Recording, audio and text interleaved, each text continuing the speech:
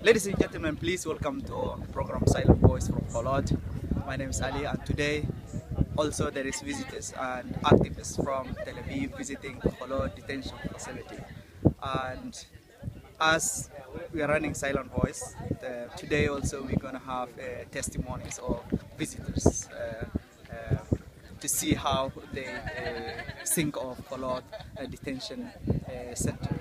So these are a group of the people that we are sitting here, and we are going to ask one by one. And Elliot is one of the good activists, and he's running all these events all the time, and he came to visit us regularly here in the detention center. Let me ask him first and see how and what he thinks of Holot detention center. Please welcome my friend. Thank you. Yeah. What's your name again? Elliot Glassenberg. Yes, Glassenberg. So nice to meet you. I know you're an active and you are helping these people, and you're coming always in this detention center. But I just want to ask you, what do you think of asking?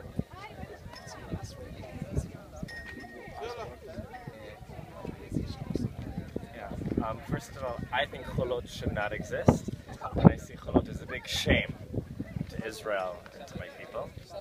I think people who came here as refugees and asylum seekers should be treated with respect and dignity, and shouldn't be put in a detention center for no reason in the desert. That's what I think. Okay, I just want to ask you about inside detention. The education is prohibited, and especially Hebrew is, as a language of the state, is prohibited to be taught in detention center. What do you think of that? Why? What do I think? It's hard for me to find the words to describe how sad and upset and angry that makes me feel, because I'm a Hebrew teacher, and as a Jewish person I studied Hebrew my whole life, and I went to special schools so that I could learn Hebrew, which is the language of my people and the holy language and the ancient language. And here in Israel I teach Hebrew to people that come from all over the world, Jews and non-Jews and refugees. And I know there are many times in Jewish history when Jews wanted to learn Hebrew, and they wanted to learn Torah, and they wanted to learn Jewish studies, and they weren't allowed to, and they learned it in secret. And to know that there's a place here in the state of Israel where people aren't allowed to learn Hebrew, and it's forbidden, and people are still learning it secretly, it makes me very, very upset. But also very amazed at the refugees that insist on still learning Hebrew. You make us proud. So. Thank you very much, and I really appreciate your concern about that. And we are also heading to ask Sigal. Sigal is this woman. She worked more than 10 years in the refugee and asylum seekers community in Israel. She's actually really amazing woman, and she's usually come to visit Holot detention center. And I today just want to ask her about what her experience since the beginning of people, asylum seekers come to Israel, and then what she think of Holot detention center. Sigal, you're welcome. Okay. Do you want me to speak about the fact that people of asylum seekers in Israel, their history in Israel, or mostly Holot? Mostly Holot. Holot. Okay. So it's really important to focus on Holot, I think. A few things. First of all, I've been coming to Holot from the first day before it was open. We had a demonstration, Gilad, me, and Orly, and a few other people before the place was open. It was a very cold day, and I remember we didn't see anything because the only people that were supposed to be in Holot were the people that were left in Saharonim. There were 1,200 people left in Saharonim after the resolution of September. No, for a year and 2 months. 3 months, something like this. From June 2012, September 2013, the Supreme Court said that Saharonim is not legal. It gave the country 90 days, and the country after almost 90 days, they opened Holot. And some of the people in Saharonim they released. The rest of them, they wanted to bring to Holot. I remember after the first time I was here, I was telling Gilad on the way back, it was very cold, that I'm not coming back to Holot. Yeah, but I have a community.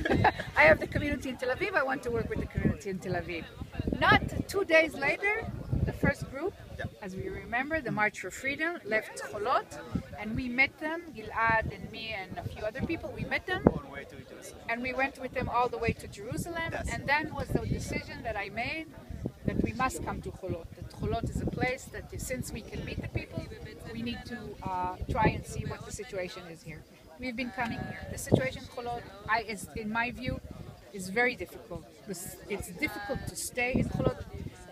But what's important to understand about Holot is Holot was planned specifically to break people, to make them break, to make the situation so difficult. People don't take notice, but it's little things. You cannot bring anything to eat inside. You cannot bring soap inside. You cannot bring new shoes that are not on your foot. It was very cold the first winter. There was no air heaters. And I Remember every little thing. It's like they planned in very detail. The food is not enough. When somebody is sick, he goes to the doctor says, go back to your country. Everything you say about, go to your country, go to your country, go to your country. It's a message. I don't know if they still happen. When the Holot began, people the immigration used to take refugees to take them into interviews. And they used to tell them, the interview was go back, go back, go back. I have some people telling me that the interviews were very humiliating. That's true. Very difficult, that they knew what was difficult for you. Like if somebody came from Darfur, they would say to you, you're not a man, you're not helping your country fight.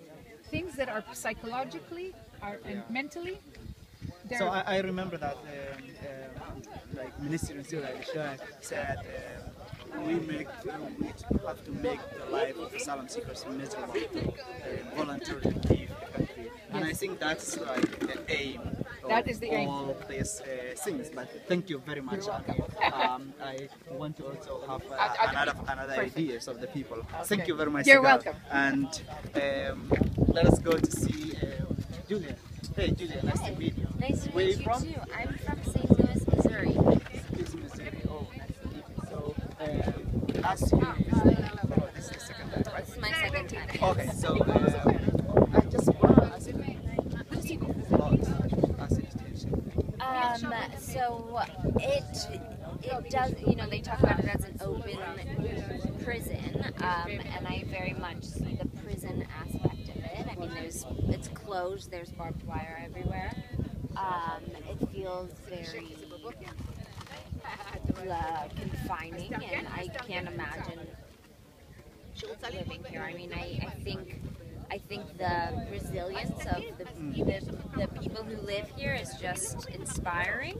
And you know, as you can see, we're in downtown Holot, and it goes to show they're making the best of a bad situation. But I think it's very clear. I mean, just by looking at where they are forced to live, that this is a prison. This is run by the Israeli prison system, Yes. and this is designed to break people.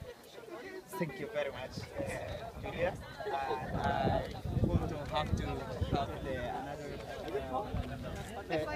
Do you guys somebody want to be interviewed about the Holot?